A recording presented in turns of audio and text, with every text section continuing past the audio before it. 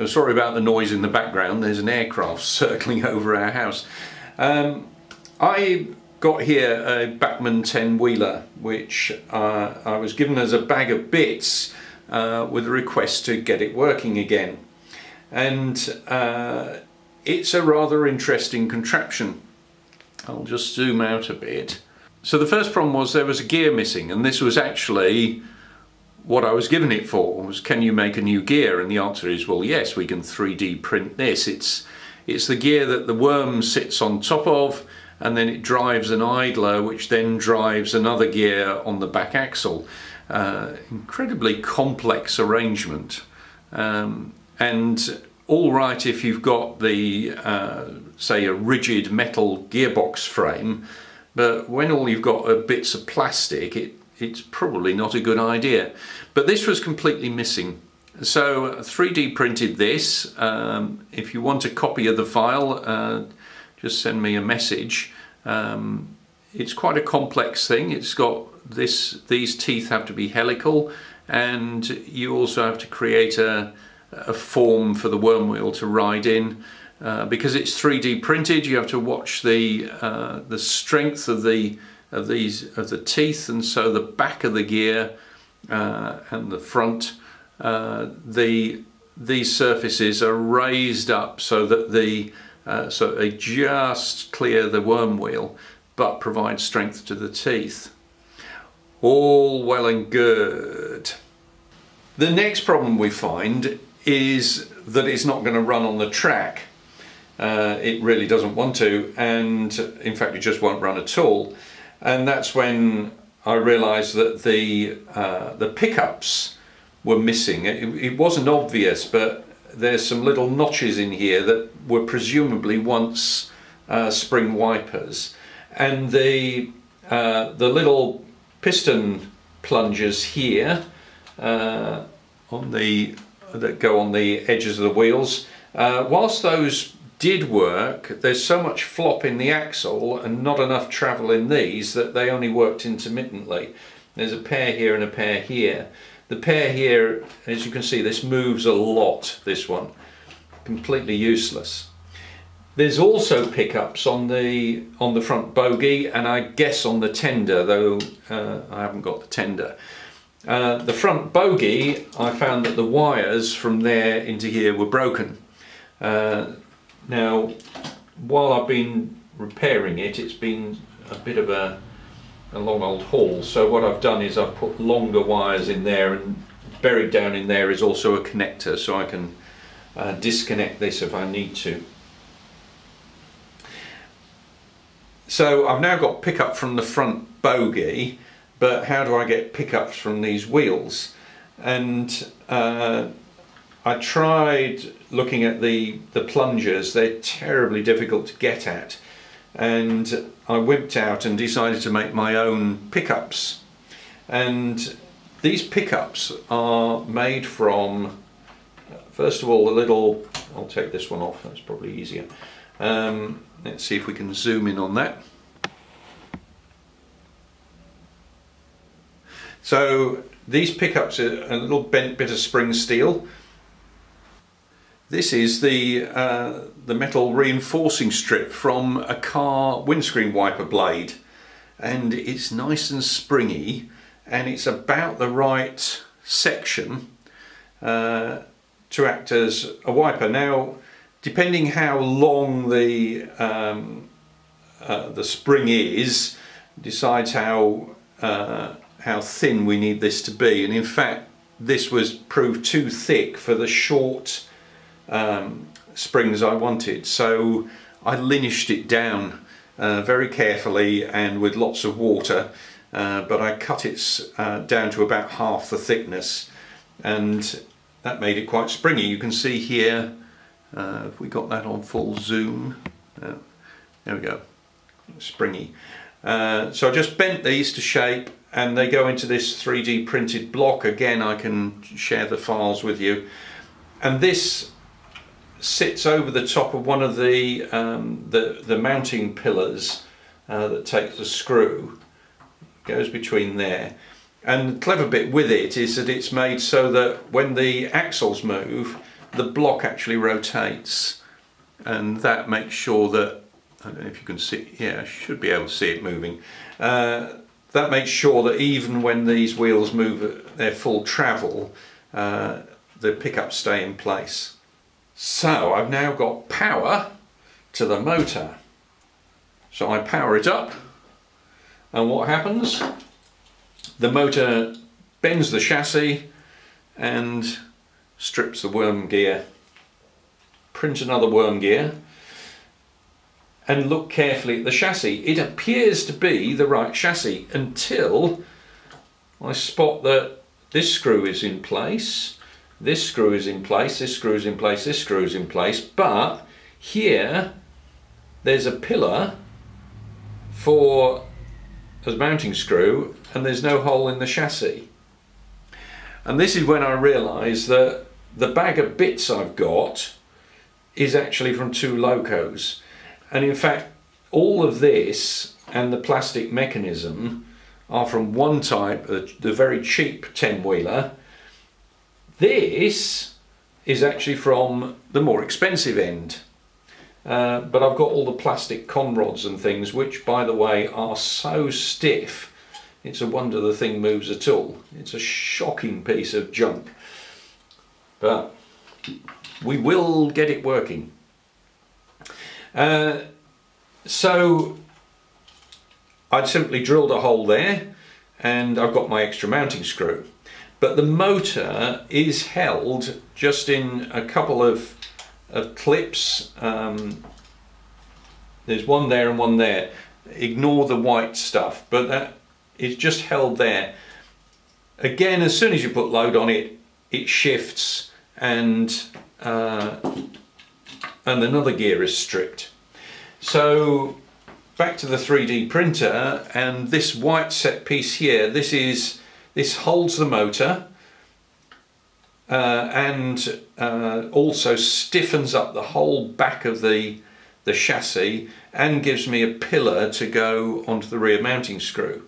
So I've now got rigid setup there. Put it all together, it runs. Hallelujah. So let's put it on the track. Put it on the track, it goes a short distance and starts whirring. What's going on? The little gear's fine. What I discover is that the drive gear on the back axle, when I look at it, it's split, and that's a common Bachmann gear problem. Where they've been pushed onto the interference fit, the stress eventually cracks the nylon. You don't notice it because it still grips, it still turns the wheels, it's only when you put load on. So what to do about that? Answer was I 3D printed another gear. We'll just zoom in on this one. Now you'll see this one's got a big hex hole in it. That's because what I did was put the hex in there, and then I got a piece of brass hex. It was 3/8 of an inch. Don't ask me why it wasn't 10mm, but it was 3/8 of an inch brass hexagon. Drilled a 6mm hole in it and pressed that little brass piece onto the rear axle. This then pushed onto it, and it was a nice firm fit, but not putting the plastic under stress. And it's held in place actually once it's assembled. I've now got pickups, I've got a working gearbox, and off we go back on the track, and it runs round and round for a while and then stops whirring, and I take it out and I find what's happened is the teeth on the worm drive have, well, they've not exactly stripped. The metal, the plastic's still there. What seems to have happened is that it's all got rather too hot for it, and I got out a temperature, a contactless thermometer, like the ones you get checked with as you go into restaurants, pubs and shops. I bought one when they were £4 instead of 40 quid on eBay, and what I found was that with all this mechanism, the awful friction in all of this, that the motor was getting really hot, and that heat, and it didn't help by the way that I'd blocked off a lot of the cooling with this support here. The worm was getting hot and basically softening the plastic on the gear. Back to the drawing board. So I thought about it. I thought this mechanism is really complex, and I can only assume that Bachmann did it because making little gears like this, the tooling's cheap. As soon as you make a big gear, the tooling gets expensive. So someone's worked out that having a hideously complex multiple gear gearbox is going to be cheaper, which would be all right, as I say, if it had a metal frame which was rigid, but this isn't rigid. This wobbles about everywhere, and the noise it makes when it's running is awful. So go back to basics and let's make ourselves this, which is, let's just zoom in on that. So what I've got here is a big worm wheel. It's a 40 tooth 0.8 module metric worm gear. It comes from China on eBay. If you look up 40 tooth 0.8 module, you'll find them. It's the guts of an industrial gearbox, and they send you the worm, which confusingly has no central hole for mounting, and this wheel. And this wheel will run up against the Bachmann pinion. I'm sure it is possible to get the Bachmann pinions off. I haven't managed it, and I've only got one of these motors, so I didn't try it. The housing is 3D printed. Again, I can send you the file if you want it. And the motor is secured with a couple of screws into its front end, and there is a screw in the back end. I've taken it out for a few experiments there. And the rear axle runs in the plastic. You could put bushes in. Frankly, for the value of this model, that was overkill. And this runs rather nicely. So here's the finished assembly. I'll just show you how I put all that together. So here's the motor and gearbox assembly. I've had to cut away all the insides, the gearbox, original gearbox mountings, the motor mountings. I actually found, I think, part of the reason why this gearbox kept failing, which is that the plastic in here had turned into something approximating to butter. It wasn't so much a matter of cutting it off as just pushing it off. So I suspect the motor was able to move around a lot. This is pretty hard, so it's not going to move around. On the, I'll just put that in. That's it. So you'll see in the base I've put in this plate here, and what that does is that provides a cover for the large gear wheel, just to stop muck getting into it. You'll also see here that what I've done is I've moulded into it a pillar that matches up to the pillar on the body. There wasn't originally one here. I've drilled a hole in the base plate and created the pillar in as part of this, so that we can attach it close to the axle. The axle is actually held by the motor box, but when it's running, it is actually running on the original bearings. It's pushed down that way.